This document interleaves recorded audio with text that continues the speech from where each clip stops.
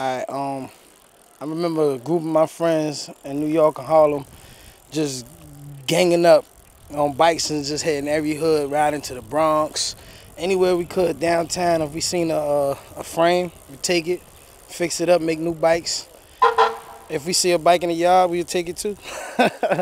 But going to the ramps over there by the Yankee Stadium and just bugging out with all the rest of the kids trying to do what they was doing.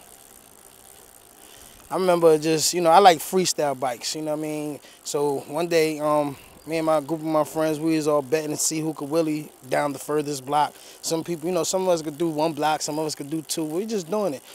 And I had this messed up bike. Like, it had a little wheel on the front and a big wheel on the back.